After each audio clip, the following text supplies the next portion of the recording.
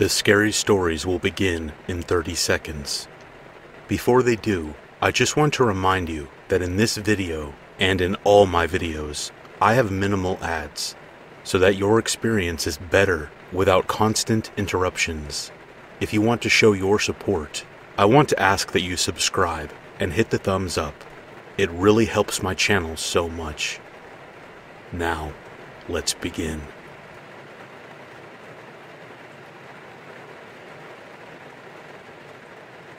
Back when I was a law student at a prominent London university, I moved into a shared house in Peckham during the final year of my studies. Half the reason I was so keen on that particular house was that only one of the other apartments was occupied. The trouble with being in a student house is that they tend to be pretty rowdy places. You never quite know when someone is going to bring home a bunch of friends from a club night and spend the wee small hours blasting music in the kitchen or whatever. Obviously, that's not conducive for a good sleeping pattern. So with the help of some close friends, I moved all of my stuff into the flat one morning, with every intention of going upstairs to greet the person that lived on the top floor, and the only other person living in the house. But at one point, as I moved some bags up the stairs, I looked up the stairwell and saw someone looking down at me with a cold, dull expression on their face. It was a guy, a rather tall one too, with short, cropped blonde hair and very, very pale blue eyes. I mean, they were so pale, it was like they shined out of his eye sockets at me. This rather alarming shade of icy blue. I said hi to him in as friendly a way as I could muster.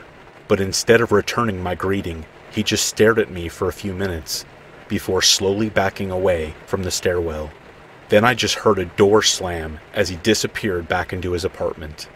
The person I was with just kind of gave me an awkward, amused look as we whispered our hopes that he wouldn't end up being a weirdo or anything like that.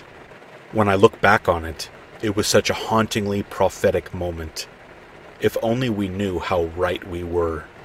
The first few nights were nothing unusual, and I was actually relieved that I would get the peace and quiet that I had been hoping for. That was until one evening, when I was sitting in my computer chair and doing some research on international trade law, and I heard something coming from the hallway outside. At first it didn't bother me too much, and I simply put on some ambient music that always seemed to help me concentrate, and tried to ignore the sounds coming from outside. But as the night went on, they seemed to get louder and louder, and eventually I couldn't contain my curiosity, walking over to the door so I could get an idea of what exactly they were. It was the sound of screaming, in particular, a woman screaming, and it was coming from the apartment upstairs. At first, I thought the guy up there was just watching a horror movie or something, and that's what the screaming sound was. But the longer I listened, the more I realized that whoever was up there was listening to that, and only that. Like to the point I could hear the audio file, or whatever, looping at a certain time. He was just up there, listening to the sound of a woman screaming in pain for like an hour straight. I know that I should have gone up there and asked him to turn it down, but the idea that he was just sitting in his apartment, listening to the sound of a woman screeching for that length of time, it really scared me. It was hours before it was silent again. I'm talking like 1 in the morning before I could finally even think about getting to sleep. Questions were rolling around in my mind as I was lying there in the dark. Like, what kind of person just listens to stuff like that for hours at a time? Or worse, what if he was watching something criminally violent? I lay awake for hours, absolutely terrified of my new situation. One I couldn't just escape from so easily, since I had spent a huge amount of money on the admin charges, first month's rent, that sort of thing. I was so bloody worried, and it was with those thoughts echoing through my mind that I finally drifted off to sleep. I was absolutely exhausted during lectures the next day, to the point where my mates were asking me if everything was okay, since apparently I didn't look good. I told them I was okay, but that something was seriously weird about the guy who lived upstairs. A few of them consoled me with tales of their own weirdo housemates, and that as creepy as he seemed to be, at least he wasn't a perv who was constantly trying to get into my pants or whatever. And I suppose that, in a manner of speaking, they were right. But that night, I just found myself getting pretty angry that this guy was so bloody inconsiderate, and marched up to his apartment with every intention of getting him to turn the volume down. So I rock up to his door, knocking on it loudly as I wait for him to answer. Little side note, I have dealt with noisy neighbors before. Usually, the moment you knock, the noise turns down. They are embarrassed, apologetic, generally reasonable people. Only with this guy, the noises did not turn down at all. I can't even describe how unnerving it was to hear what was coming from inside that apartment. I still don't know what those screaming sounds were from, be it from a movie, or a weird noisecore album, or something else, but I'm telling you now, they sounded real. They were utterly blood-curdling, the kind of screams you only get out of someone when they know they are about to die. I was positively shaking with fear by the time I heard the door begin to unlock, and when it opened, what I saw was more unnerving than I could have possibly imagined. The weird blonde guy I had seen looking down the stairwell at me just a week or so before was wearing a mask. One that I find very hard to describe when I think about it. It was made of varnished wood, I know that, and it looked kind of like a death mask, like the cast of a person's face that's made when they've recently passed away. Only, there was something horribly, horribly wrong with this mask, something that I found deeply unnerving. It was misshapen, warped, with indistinguishable words or symbols carved into it. But that's not what really freaked me out, because when he opened the door, he was also completely and utterly stark naked. I remember backing up on the spot, putting a bit of distance between myself and the masked man before I asked him, in the politest way possible, if he would be so kind as to turn the music down just a little bit. He didn't move. He didn't speak. He just stood there, staring back at me from the eye slits that had been cut into the mask. I just kept backing up, shifting my tone for polite request to outright apologetic that I had been so rude as to disturb him. But still, he didn't move. He didn't make a sound. He just carried on staring at me. By the time I saw the scars that ran up and down his chest, I just ran back downstairs into my apartment and locked the door behind me, almost hyperventilating with fright as I called a friend who lived nearby and asked if I could stay at their place for a while.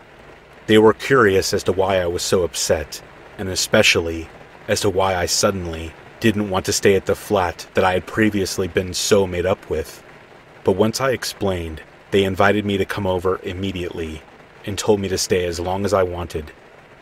From there, I contacted the police and made an indecent exposure complaint, but the officer I spoke to said that without any witnesses, it would essentially be my word against theirs, and there was nothing to build a case on. They recommended that, as inconvenient and disappointing as it was, that it was best that I just stay away from this disturbed, masked neighbor as much as possible. I ended up moving out of the flat as quickly as I could, going back with a few friends during the daytime to collect my things. And once again, the guy upstairs watching from the stairwell, just staring again, completely emotionless. After that, I started to realize why the rest of the flats remained empty. I ended up graduating with a first in my law degree, and now I help run a law firm in the city of Birmingham. I remember my time in London well, but I tried never to think about that empty apartment building ever again.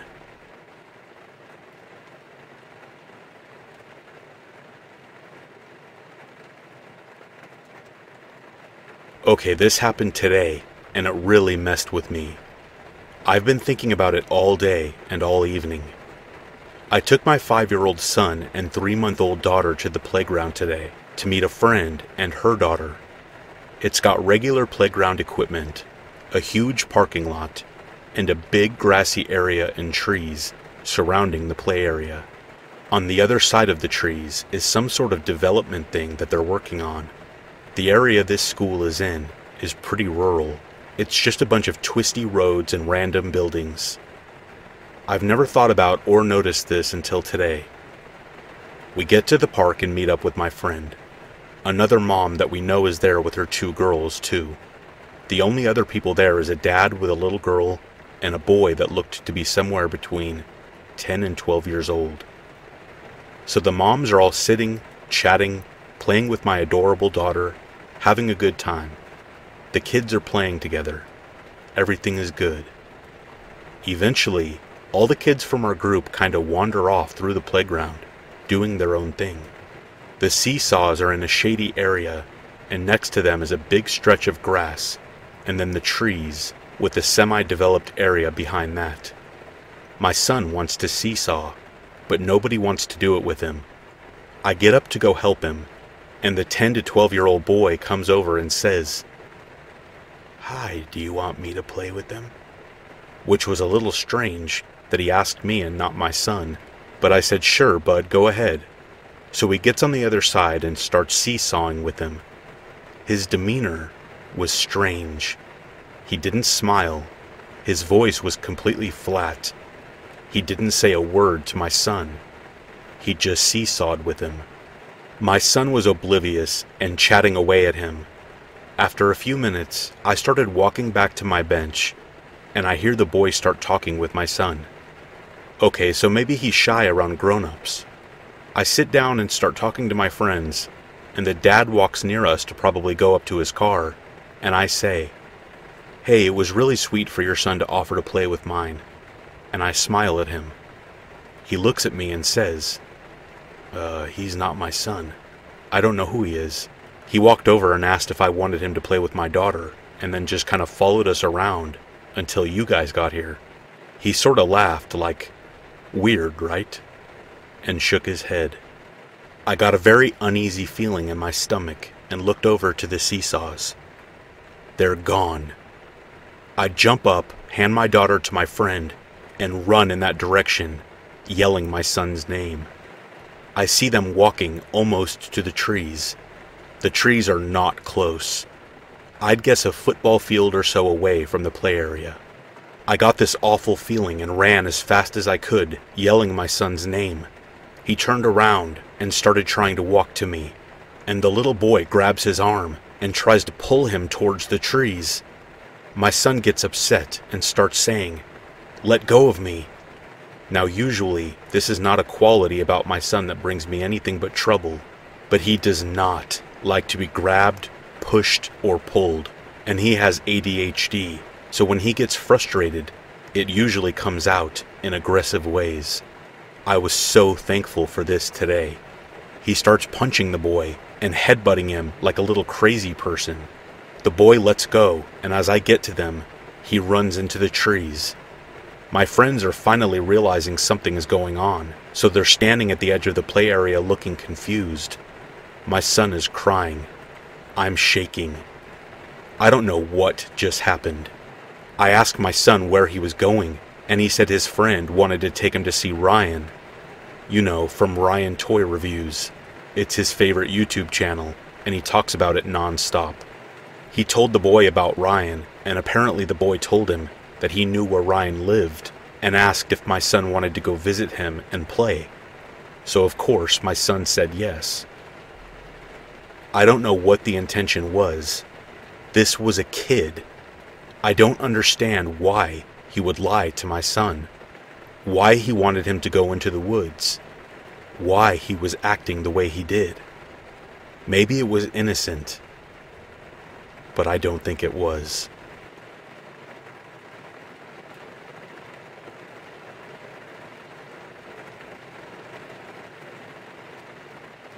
This story happened to me when I was 15 years old. when I was a staff member at my summer camp in upstate New York. The end of summer camp is always a large celebration. We take advantage of no campers being on property to live it up for the last night of camp.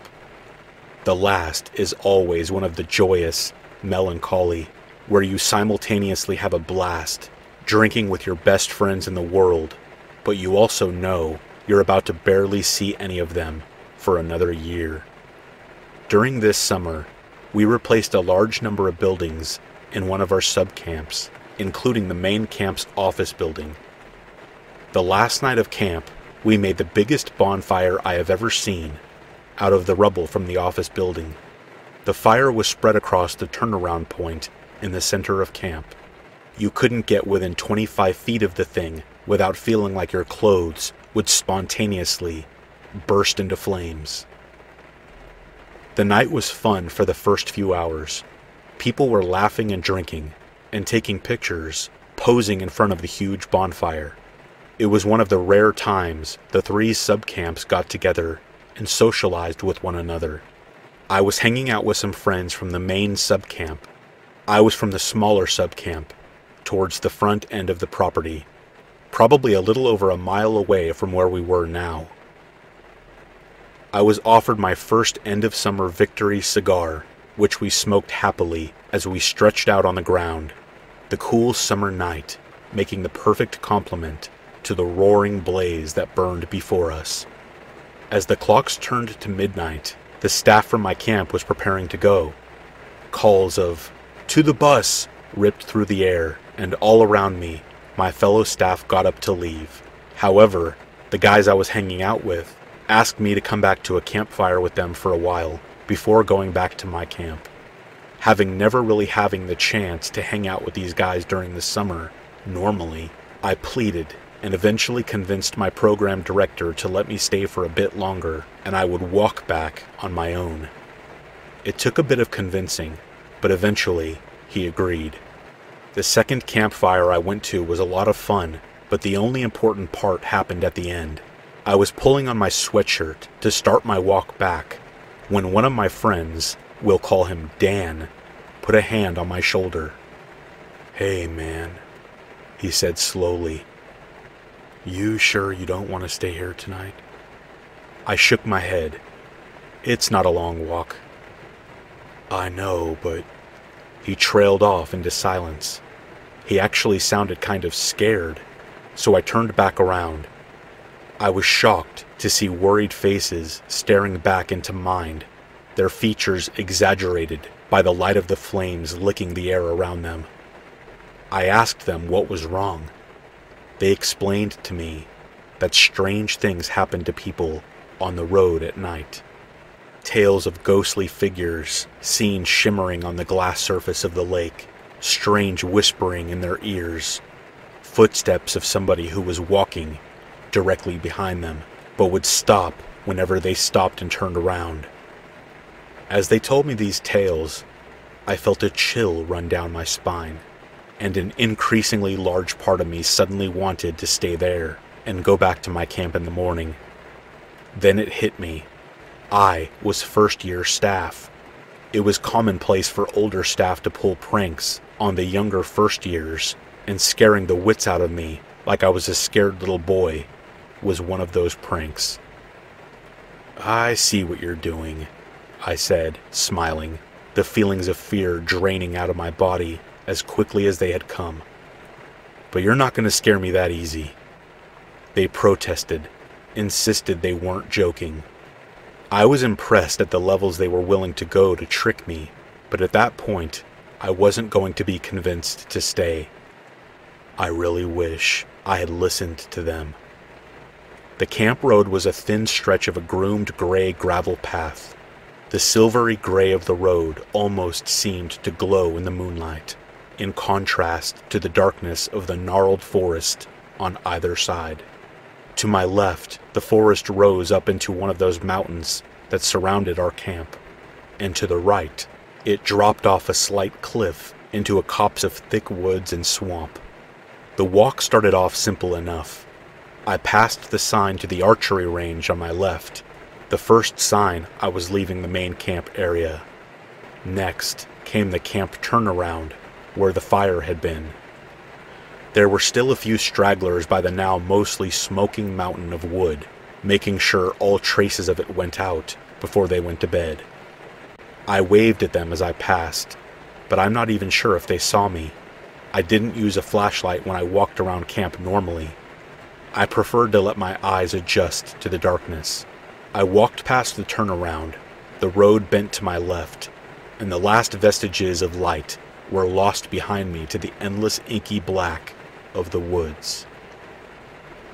Pretty much as soon as I left the office fire behind, things started to get strange. Try as I might, I couldn't get out of my head the stories my friends told me about the camp road at night. The one that was particularly getting to me was the silent stalker, the spirit who would match your footsteps exactly. If you walked, he walked. If you stopped, he would stop. If you turned around to face him, he would be behind you in the opposite direction. And if you ran, he would chase you. As I thought about this silent stalker, I could hear a second pair of footsteps behind me. They were close, so close to me they could be breathing down my neck. My body tensed, and I fought to keep my growing fear down. The night was oddly silent. The normal creatures of the night had apparently vanished, replacing the sounds of the woods with an eerie silence. I picked up my pace, and my follower picked up the pace behind me. Somehow, as close as the footsteps had seemed before, they were even closer now. Any second I would be snatched and pulled into the forest by some unspeakable horror. Or, despite myself, I whirled around. There was nobody there, just the creepy, pearly glow of the road stretched out before me. "Very funny, Dan," I called out, my voice echoing off the mountain to my right. "Very funny." Echoes off the mountain. That's all those second footsteps are. Just echoes off the mountain. Even though I knew it was a lie, it made me feel marginally better. All the same, I decided the silent stalker would have to jog to keep up with me. As I jogged, the lakeside of the road came up on my right. This made me feel slightly better, as the openness of the lake provided a good deal more light from the moon. It also meant I was more than halfway back to my camp, so close to my bed and my friends, and away from this creepy dark road. I continued to hear my stalker behind me. I was doing my best to ignore him. But then, something changed. The footsteps behind me vanished, and instead, I hear the crunch of dead leaves to the woods on my left. Refusing to turn towards the sound, I kept my jog as heavy footfalls in the woods to my left continued to pace with me. It was an animal. It was an echo. It was somebody trying to scare me.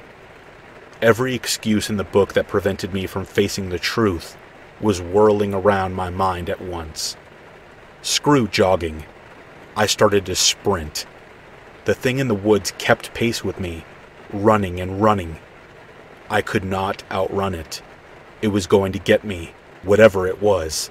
As I sprinted, despite my mind screaming to the contrary, I whipped the flashlight out from my pocket and pointed it towards the woods on my left. There, larger than life, was a man. He was clad in a red and black flannel and blue jeans.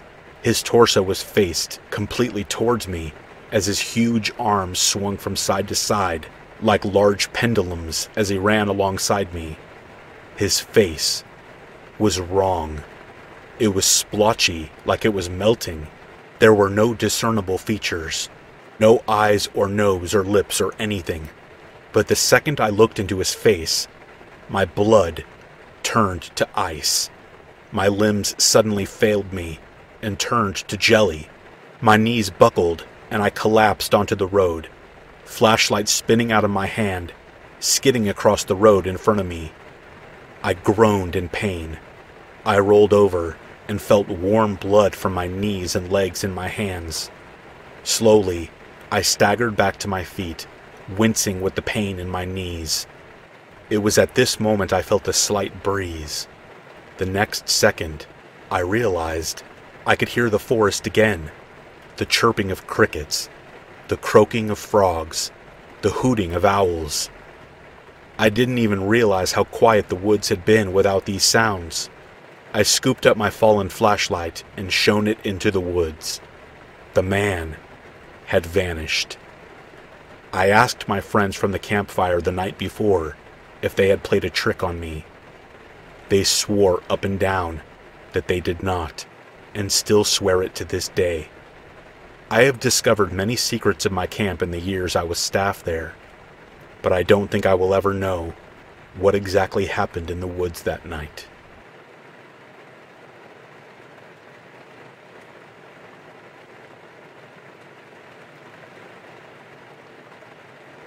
Since almost a year now, end of August 2019 to be exact, I have moved to an apartment in a different city because my mother, who I lived with in my hometown, passed away from cancer.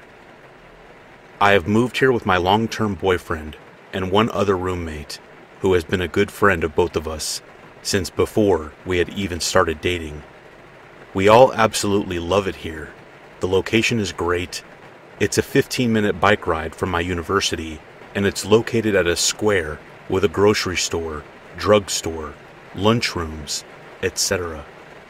So we pretty much have everything we could possibly need to survive within walking distance. However, after just a month or two of living here, someone has started to ring my doorbell at exactly 11:05 p.m. semi-regularly, sometimes every day, sometimes every other day. Sometimes there's a week in between, and sometimes there are a couple of weeks in between, but it is always at 11:05 p.m. And every single time, I get no answer each time I ask through the intercom who it is. Except for one time, but I will get to that in a bit. At first, I thought it were friends from one of the neighbors who accidentally rang the wrong doorbell, but after around the fourth time, I grew suspicious, and after more than those 4 times, I started noticing that it always happens at either exactly 11:05 p.m. or a few minutes earlier or later. My boyfriend and roommate both work at bars, and so they work until very late and would usually only get home around 2 a.m. So each time it happened, I was always alone at home, and it started to really freak me out after a while.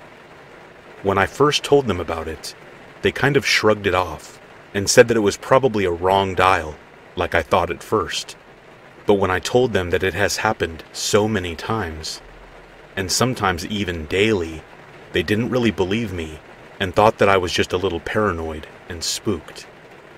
However, one night, when the doorbell rang again, and I answered the intercom asking who it was, I heard very heavy breathing. I was thoroughly spooked at that moment. I was again home alone and kept asking who they were and what they wanted. I couldn't tell from the breathing if it was a man or a woman, but I heard a strange mumbling or whispering, and then it was dead silent, and they had appeared to have left. I had put my apartment door on a double lock after that. I was so scared and spooked. Thankfully, my roommate got home a little earlier that night, around 30 minutes after the doorbell rang, and he could tell how upset I was. Now, with the virus, my roommate and boyfriend aren't able to work anymore, and they now also witnessed the frequent door ringing at 11:05 p.m., so they now do believe me and agree that it is very odd and creepy. We have a balcony that looks down at where our apartment building's main front door is, but because there's also a shop right underneath us that always has those curtain roof things out, the view to the door is partially obscured.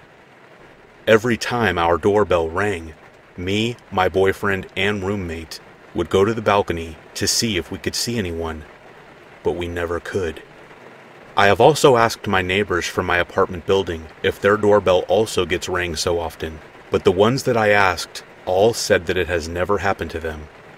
So 2 weeks ago, my roommate decided to do some investigating and went outside our apartment building at 11 p.m., standing across the street, and pretended to have a smoke while keeping an eye on the door. He said he did see a man who looked kind of suspicious wandering around our apartment building, who slowed down his pace significantly as soon as he approached our door. But when he spotted my roommate looking at him, he quickly walked away. We aren't 100% sure if that's the door ringer, but that was very suspicious. Our doorbell hasn't been ringing at night since that day, and I am hoping that maybe it will stop now. But there is a possibility that it will continue again in a few weeks. Although, I really hope not.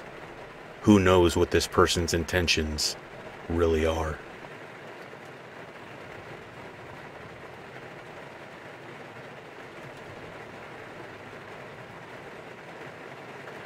This happened a long time ago when I was younger, and I have a really bad memory. This is just me recounting the memory to the best of my ability and what I was told. I also want to preface the story that this story takes place somewhere in Indonesia, where it's most commonplace to have maids in your household. When I was younger, I had a strong relationship with my extended family. To me, it was normal to be close with your extended family, and when I mean extended, I don't even know how they're related to me. In particular, I was close with my grandaunt's family, calling her Grandaunt Sheila, whose daughters were like my big sisters. Being the eldest child, I liked being babied by them since I was always expected to be the big sister for my little brother. This is important for later. I was maybe 11 years old or younger. Neither my parents or I could remember when it exactly happened. I just want to say, as a kid, I loved milk. I still do, though I tend to stick with skim milk now. When I was younger, I had a favorite local brand that had the usual strawberry flavor. The brand was called Ultra Milk. It was always cool that I was drinking something pink.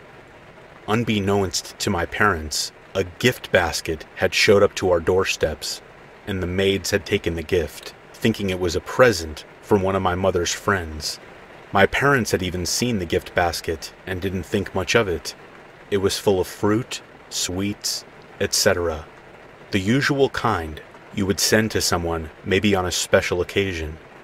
It should have been weird that there wasn't a special occasion, but another weird part was that usually gift baskets had a card or something to indicate where it had come from, but there was no indication from who it came from.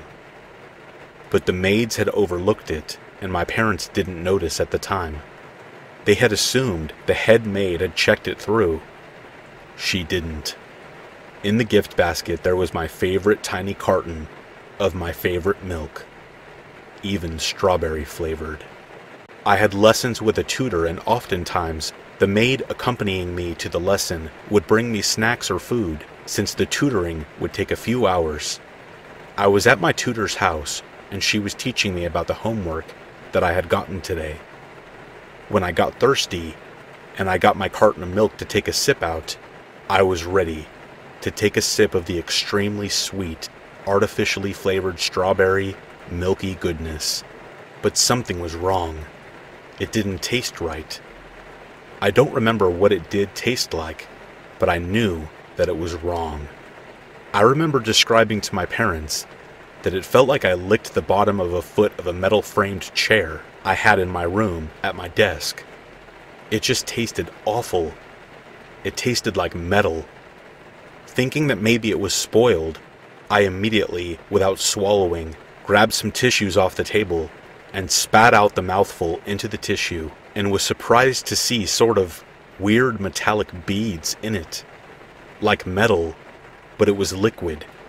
I have never seen anything like it, and I was confused. My tutor was even more confused and horrified that I had just spat out a strange metallic substance. I didn't really understand what was going on, but my tutor asked to take the carton of milk where I had tried to drink from and told me to just continue working while she went to investigate. Apparently, my tutor and her head maid went outside and poured a bit more of the milk into a tissue, and there was more of this weird metallic liquid in there. She asked me if I had drank any of it, and I told her that maybe I took a sip and swallowed before I realized that something was wrong with it. After that, my tutor apparently called my mom and told her that I had been possibly poisoned. I went home without finishing my lesson, becoming slightly concerned that maybe something was wrong. I went home, and I don't really remember what happened after that. There wasn't a poison center in my country, and no emergency services that would really respond, so my parents took me to a doctor to have blood tests done. I remember being pulled out of school. My mom wanted me to stay home from school for the next few days, which was great to me. No one told me the severity of the situation, and my mom just told me that she wanted me to chill at home for a while. No school? I get to have fun? No way. So I did. I stayed home and watched Avatar: The Last Airbender on DVD, while my parents were fretting over the idea that I might have been poisoned by mercury. The gift basket, which had already been taken apart and stored to eat for later, it was all reassembled, and my parents tried to go with this to the police. But they really couldn't do anything, since we literally had no leads on where this gift basket came from, since it had no card, and the police really couldn't care less about our situation. Again, third world country. I don't really know what happened, other than I was pretty cool with staying home and playing. My life at home wasn't perfect, but they were really nice to me during this time, so I enjoyed it a lot, since I didn't really understand. I think my parents kept a lot of things from me to keep me from getting scared. My parents even took me overseas, to Singapore, even taking the liquid found in the carton with them in a tin, or whatever, to show the doctors there, where I got tested some more and didn't seem to have any signs of poisoning. I didn't swallow enough of it. I'm not sure if it really was mercury. No one has ever told me, but at the end of the day, everyone was glad that I didn't drink enough of it to get affected by whatever it was. Now, to get into the suspect part. My parents later told me that they had a sneaking suspicion that it was possibly that my grandaunt Sheila was the one who tried to poison me. I didn't know this at the time, but around the time of this incident, Grandaunt Sheila was found to have stolen gold and jewelry from my parents' store for years, worth thousands. My parents were furious, wanted to report her to the authorities, and my grandma, her sister, loved her too much and instead just cut contact with her. Since then, Grandaunt Sheila had seemed to want to enact vengeance over being caught and has been trying to get back at us. My mom had warned me that I couldn't play with the big sisters, Grandaunt Sheila's daughters, anymore, since they did something very bad, and to never get into a car with them if they showed up at my school. But it didn't click in my mind until now. Thinking back, Grandaunt Sheila was close enough to me to know that I loved drinking milk and maybe tried to hurt my family, even if it meant hurting her grandniece or whatever I am to her. We could never confirm that it was her, but my Grandaunt Sheila has continued to be a thorn in my family's side for years, though my parents have learned a lesson and ensured that whenever we received a gift basket, there had to be a name on it. My grandmother doesn't believe her sister did this, but my parents firmly believe that she was the one responsible. But we have no proof other than her horrible character. We have received weird gifts like black seeds and hair that was supposedly some sort of witchcraft thing. We assumed that this was all from Grandaunt Sheila, who still lived in the same city as us. It only made sense. My parents never bought me the Ultra Milk brand again, which I was okay with, since that moment spoiled the Ultra Milk brand to me. I was reminded of this story while drinking strawberry milk the other day, a different brand. I am no longer living in Indonesia, not in the same country as Grandaunt Sheila. Even so, to Grandaunt Sheila, or whoever was the one who tried to spike a carton of strawberry milk to poison an 11-year-old girl, I hope I never see you again, and you better hope I don't too.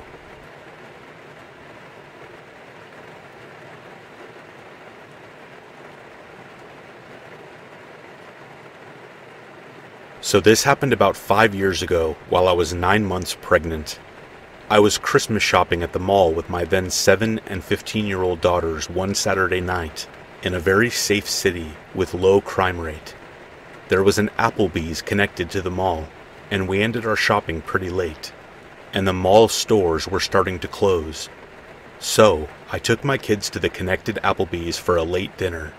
We finish up eating at about 10 p.m. and leave out the Applebee's entrance into the practically deserted parking lot with shopping bags in tow.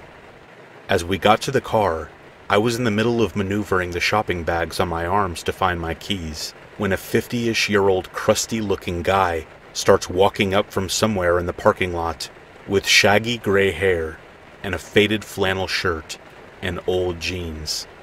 I noticed him briskly approaching when he was about 40 feet away, and he said, "This is a stick-up.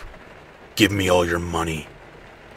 My blood ran cold, and I stared at him owlishly and shakingly said, "What?"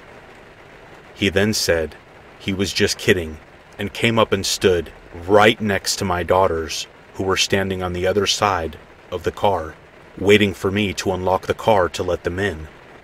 He then starts making small talk with my daughters. He's asking things like if they were being good girls for Santa, how old they were, if we got all of our Christmas shopping done, and what kind of things did we get, etc. He didn't seem drunk, high, slow, or mentally challenged at all. He was very coherent and seemed of sound mind. Mind you, I was a heavily pregnant woman, alone with my 2 daughters in a mostly deserted parking lot at 10 o'clock at night, who was being approached by a stranger who came and stood right next to my kids on the other side of the car, just shooting the breeze, talking to me and my kids, with his hands in his pockets and occasionally looking over his shoulder. I didn't want to aggravate him, so I was politely conversing with him and trying to look calm and nonchalant while trying to disguise my frantic hands, digging inside my giant purse for my car keys. This exchange went on for a couple minutes while he periodically kept looking over his shoulder. I was silently panicking and trying to politely keep the situation from escalating by calmly and nonchalantly talking to him, while also trying in vain to find my damned car keys to get us out of there. They were hiding good in my purse. I felt that at any moment he was going to pull a knife, and my kids were right next to him, away from their mother, on the other side of the car, and I couldn't find my car keys to get my kids into the safety of the car.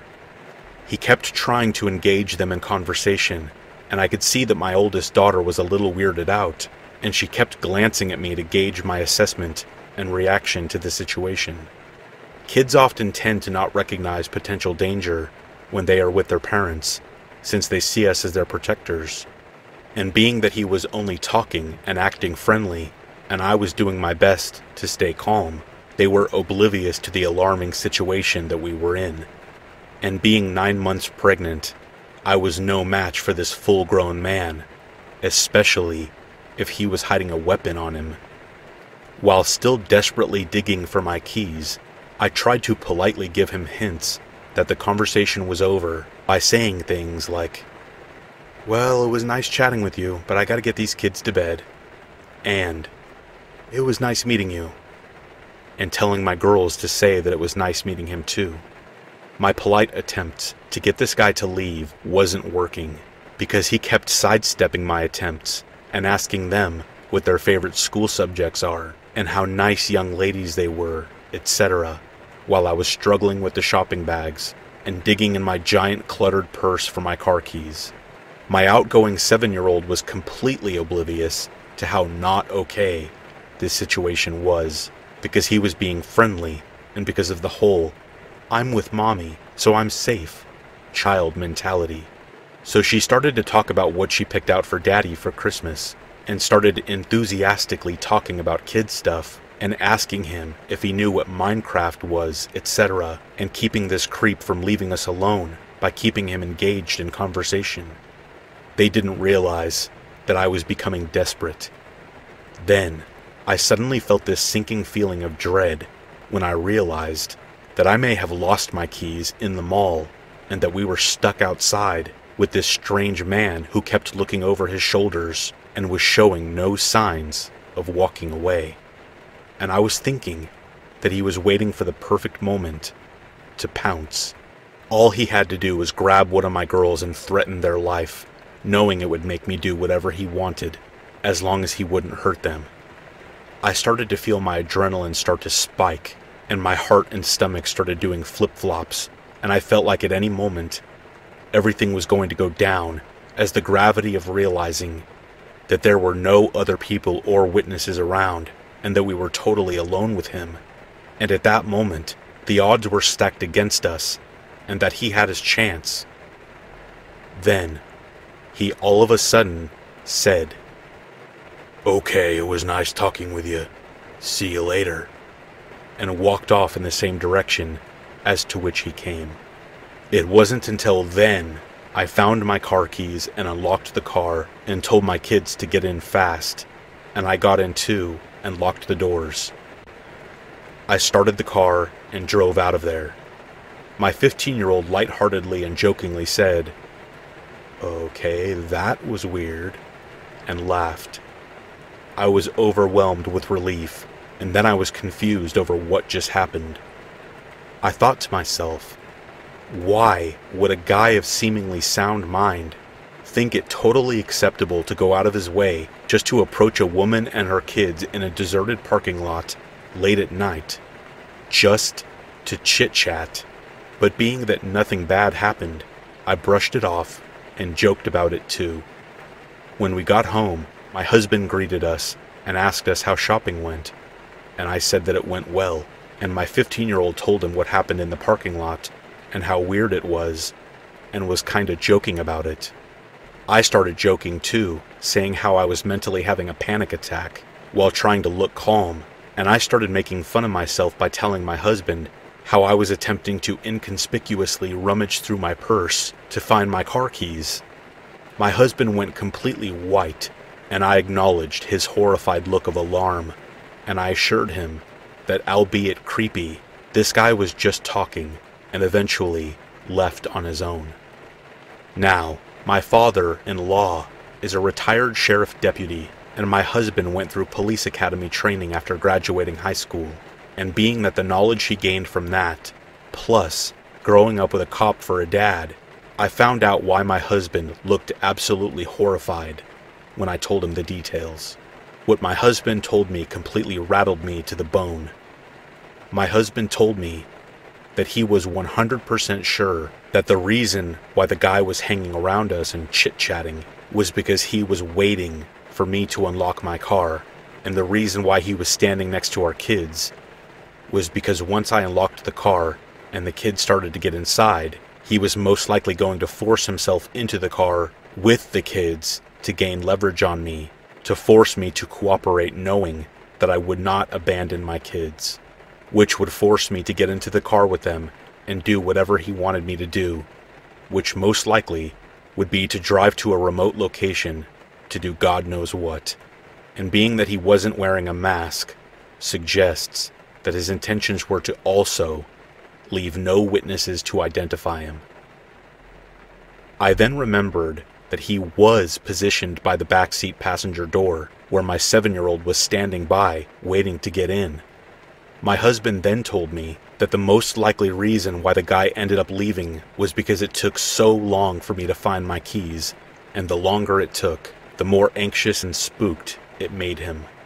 And that whole time, I was desperate to find my car keys, which through some sort of divine intervention, stayed hidden in my purse, thus saving us from potentially being abducted and killed.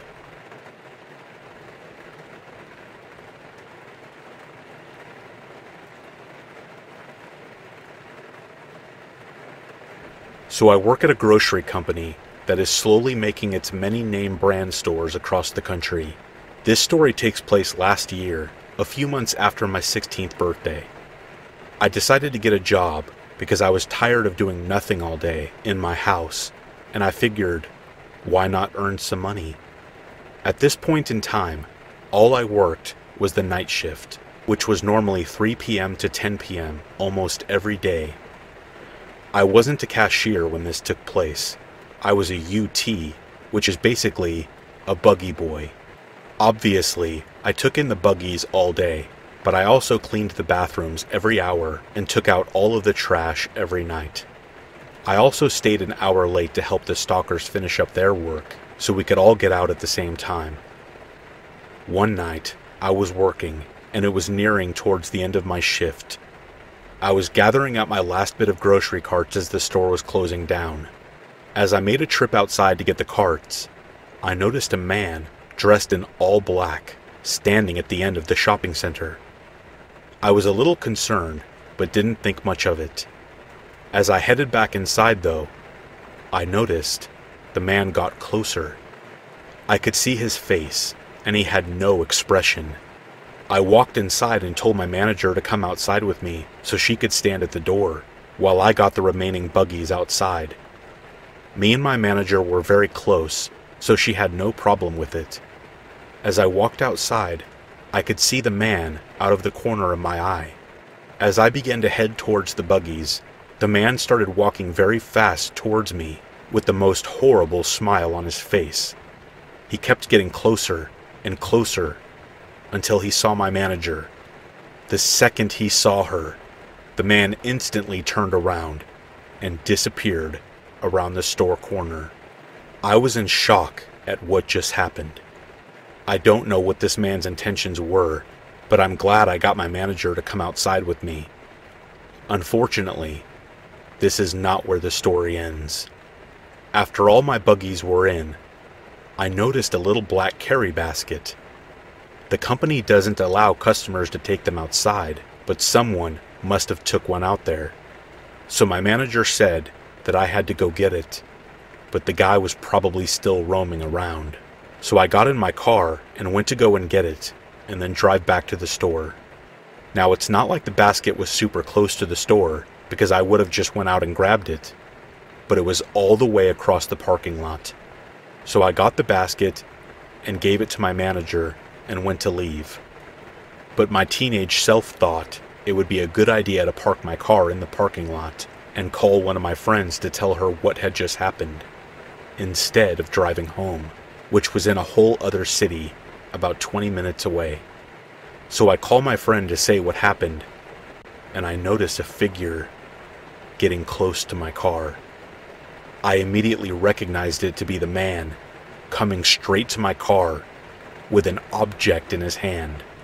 I hit the gas and drove out of that parking lot so fast. Nothing else happened after that. Soon I transferred to the same store, but in the town that I lived in, and I don't really do the night shifts anymore. Not by choice, but it's because once you've worked there long enough, you start to have more day shifts. I have no idea what that man's intentions were, and I have no idea what he was holding in his hand. I'm not sure I want to know.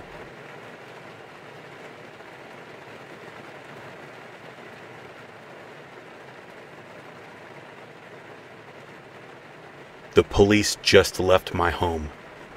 A couple of months ago, while house sitting or dog sitting for my parents, I had an eerie feeling. As an obsessive ID channel watcher and younger female, I played it off as paranoia. During these few days, whenever I took the dog out, he suddenly began sniffing areas that he never sniffed before, particularly under each of our windows, and thankfully, it's because of him that I discovered 2 larger footprints under a window that looks directly into our living room. Around this same time, about 2 months ago, I noticed a man walking up and down our street that I had never seen in the entirety of my life. He also had, in my opinion, odd mannerisms, prolonged eye contact, continued staring and craning his neck as he walked by, and never returned my smiles, hellos, or waves. Eventually I became irritated due to how creeped out I was with both him and the eerie feeling in general, and decided to wave. Upon no acknowledgement in return, other than a cold stare. I got up and acted like I was going to follow him down the street, to which made him walk faster and turn a sudden corner. I never saw him again. Now, today, I help my parents out by picking up their dog from the groomers, as it's right up the street and a safe suburban area. Oftentimes I don't lock while running errands in town. When I returned home with the dog, I had an unexplained, horrible feeling the minute I walked in the door. Something, maybe a blanket, seemed misplaced. Something was off. I threw a load of laundry on in the basement and quickly stood up and looked around. No one there. Then I proceeded to the bathroom to check my makeup, and right then, I looked down to my left, and there's feces in the toilet, with no toilet paper and not flushed. I've been the only one home all morning. I immediately threw back the shower curtain and started shaking, and when nothing was there, I closed the bathroom door and locked myself inside. I called dispatch, and they arrived in less than 5 minutes, searched the entire property, make me check my laptop to see if any recent search history isn't my own, and check the fridge to see if food is missing. All valuables are accounted for. I know this isn't my feces, and no one in my family would use the toilet and not flush. I know someone has been here, yet because I love horror movies and the ID channel, no one believes me.